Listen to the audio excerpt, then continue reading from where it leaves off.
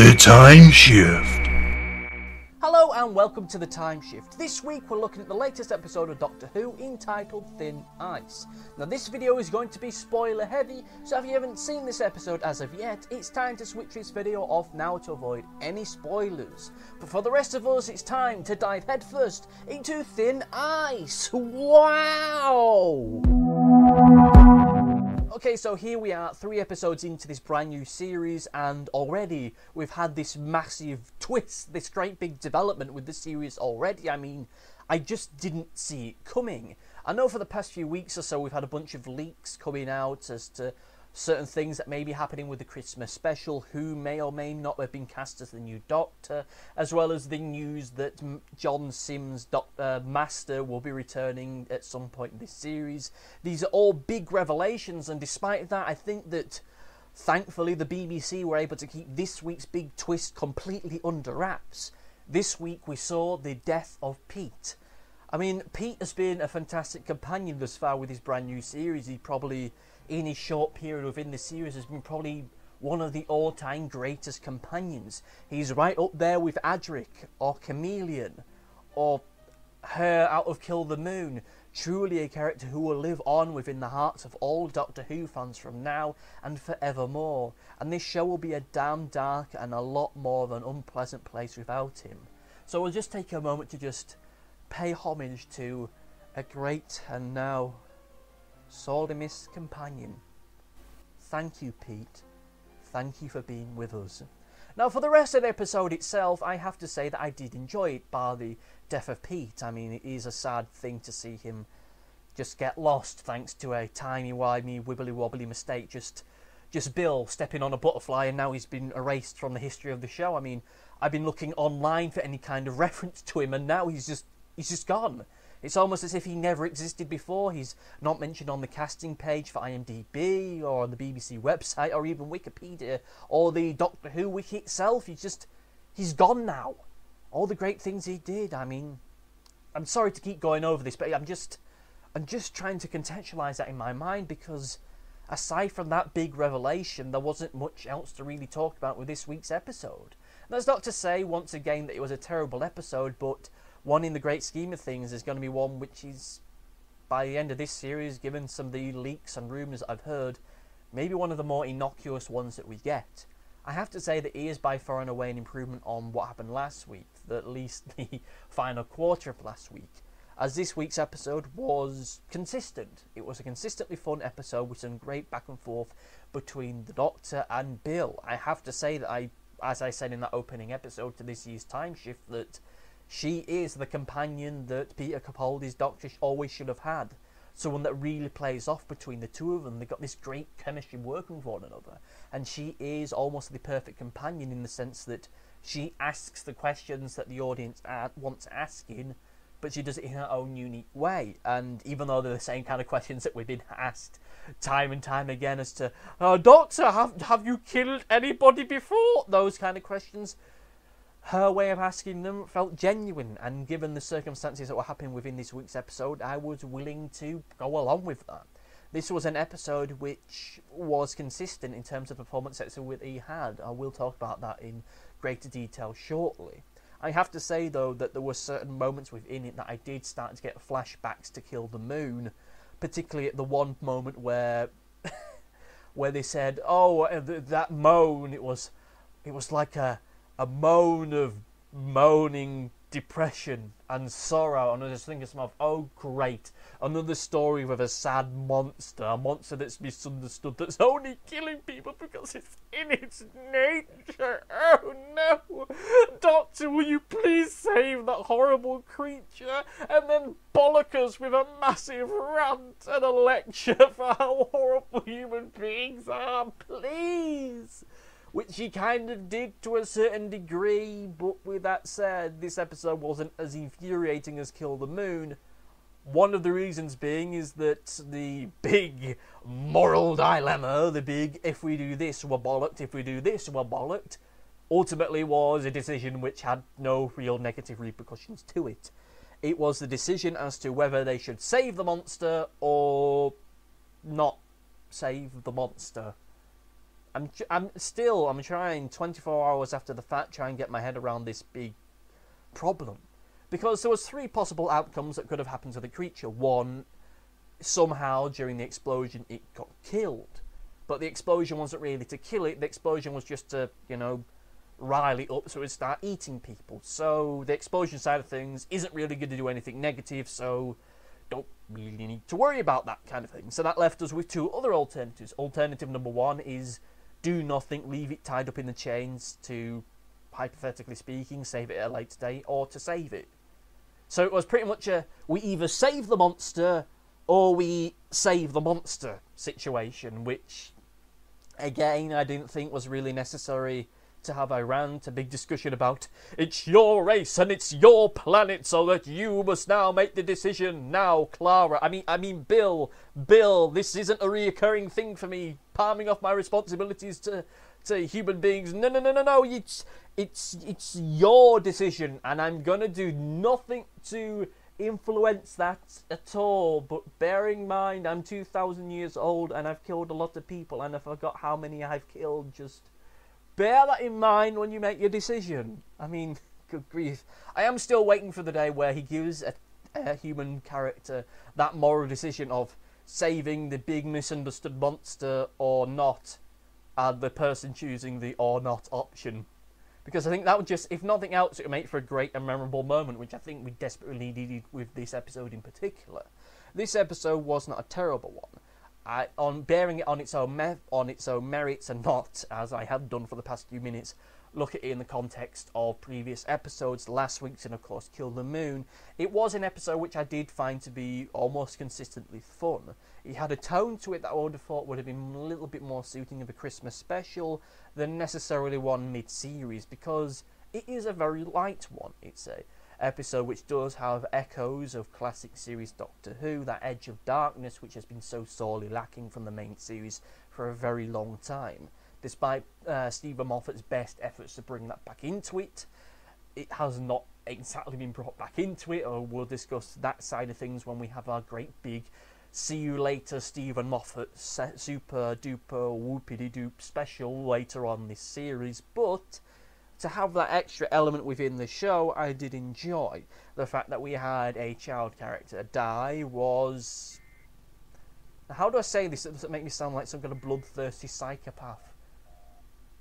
It was a refreshing change. No, that doesn't work, does it? It was a novel twist. I'll say that. It was a novel twist because more often than not, that doesn't happen. It never happens. You don't kill the child and you don't kill the dog. Boomer must live, or whatever the joke is from the Nostalgia Critic, which I don't remember because it's been like 10 years since I watched an episode of his stuff. But you get the idea. It's one of those big no-nos of things that you do. Generic drunk man stumbling about, fine, kill him, but don't kill the child with the Paddington Bear hat on. It was an episode that was a bit too black and white. It was an episode where our bad guy was not a clean character. He was distinctly evil and horrible. And I'm a little bit in 2 minds over that. I have been wanting to have a human bad guy in Doctor Who for quite a while now. Someone who is just a human being who is evil, who is a bad guy. But he's not evil or bad because they're subservient to an alien race, or because they've been corrupted by some kind of alien hypno MacGuffin thing. It's just them being a complete and utter cock, which was definitely the case with the character this week. But he was a character that was a little bit too... Oh, I'm gonna be evil now. Oh, I've said a racist thing. Oh, now you definitely know I'm evil and human, because apparently only human beings can be racist.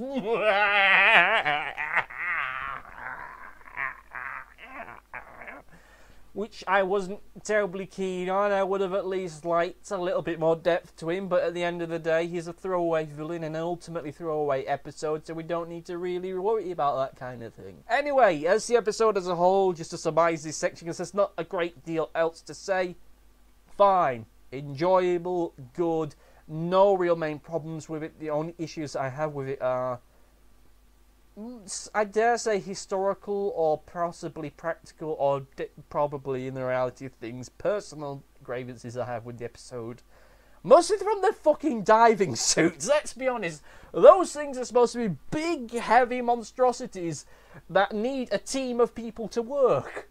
Yet the Doctor and Bill were able to use them on their own and rise up and out of the water without needing assistance. Okay. I suppose that was just done for the sake of it, so we could have the moment underwater where Bill freaks out when she sees the monster and finds little shithead's hat in her hand and then goes, "Ah, Doctor, you've got to save the day." So that was fine, good. And I think that for a Frost Fair, there was a distinct lack of people actually at the fair. But again, that's probably down to casting issues at the moment. But, you know, whatever. It was fine, enjoyable, good.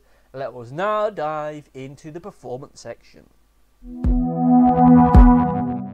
Okay, so the performance section of this week's episode. Peter Capaldi as the Doctor was fine, enjoyable, good. This was a nice episode to see him interacting with child characters, but in a way which was neither creepy or effectively like him doing a Matt Smith impression, as was the case in The Forest of Midnight. He was fine, enjoyable, good, great as always. There were no moments within it which had me questioning his character or things that he said. It was enjoyable. Bill again was enjoyable, but I think that the moments where she's outraged and shocked by something, it's not always landing for me. The moment where the child dies, I think that it wasn't performed quite to par with the rest of the performance that Pearl Mackie does. And this is the second episode in a row where she's had the a moment, and she's a new character. And I imagine that we're going to have a moment like that with pretty much every single episode from now until the end of the series. Which may be the reason why she leaves it, if she is going to leave it. Of course, now we're getting conflicting reports as to whether she's going to leave it or not. Personally, I think that she should leave it out of the series. Not because I dislike her, not at all. I think she's fantastic, and she probably is one of my favourite companions that we've had in this brand new run of Doctor Who. And I dare say that she's starting to go up the list into being one of my all-time favourites, including the classic series, which really say something given the quality of some of those companions. I do think she's a fantastic character. Pearl Mackie's a fantastic actor. However, I feel that these moments where she's shocked and outraged and are a little bit not quite hitting the mark for me personally. You yourself may disagree. As for the other performances within the episodes, the child actors were fine for what little that they had. I found that they were, again, going back to what I said in the previous link, that our main bad guy was a little bit too mustache twirling. That some of his decisions didn't always make sense, like, we've been rumbled, these two people know about the thing. Let's kill them in a very extravagant and ostentatious way. Let's not kill them here and now. Let us put them in a situation that they could quite easily escape, even with the methods and techniques and technologies of this age in which we live. Yes, he doesn't need a fancy sonic screwdriver that looks terrible this series. No. He just needs to do a thing and he'd be out. And it was fine. And he got out. And he was kind of poorly performed. I think there was a little bit too soon, though, for him to get punched in the face by the Doctor. I know that makes a great bit for the trailer and a great, way, fuck you, racism bit, but needed a bit more. Maybe we needed a bit more in the episode of him being an arsehole towards black people or something, or just mere moments of just general racism, so that we can then have the moment where he gets punched in the face. Or don't have the punch in the face at all, and then the real punch in the face is when he gets gobbled up by the giant Cthulhu anglerfish monster thing, which I'm glad just didn't turn into another moment like Kill the Moon, where there was some kind of big dilemma to it, like, oh, Doctor, if the monster is released, then it will sprout legs and arms, and then it will go around London gobbling people up. We know this for a genuine fact, as it is a Malarian, and they are known for doing such things. Oh, God blimey. But if we kill it, then we will kill the last of its kind, and that would be naughty. Let's ask the audience at home. Push your purple button and vote now. Do we commit genocide of a singular being, or do we consider genocide of the entire London race? Vote now. Oh, thankfully we didn't get anything quite like that. I don't know where any of that came from. So I think that's a good enough reason as any to go into the overview. And now the overview. What do I think of the episode as a whole? Fine. At the end of the day, fine. Ultimately, that's all it is, because it didn't leave a lasting impression upon me. I dare say it won't leave a lasting impression of me full stop, either positive or negative, despite the fact that it did do a fair few things, in my humble opinion, correctly. That it didn't try to make out that its story was bigger and greater than it actually is. It was a nice small-scale story that was enjoyable. It didn't always hit the mark. I dare say that the angle of talking about racism and slavery was something that was a little bit underutilised, but I suppose that I didn't want to make an episode that was that heavy. Maybe this is a recurring thing, because now this is the second episode in a row where we've had something to do with slavery or racism. Well, I don't think we'll get that next week, because next week David Suchef is here. Yeah, that short man who plays Hercule Poirot, who kind of looks like a human version of a panda. He's back. Well, he's never been here to begin with, but he's here as a creepy old man who lures students into his house, then his house eats them, in an episode which has odd recollections of an episode that I don't remember the name of. I think it was called the one with the man who was actually not a man, he was a son, man, and a guy that was a lizard with no eyes, I think. The 7th Doctor episode's got really fucking tenuous. Anyway, what did you think about this week's episode? Did you love it? Did you hate it? Message me in the box below, and I will get back to you either in a follow-up video or directly if you so wish.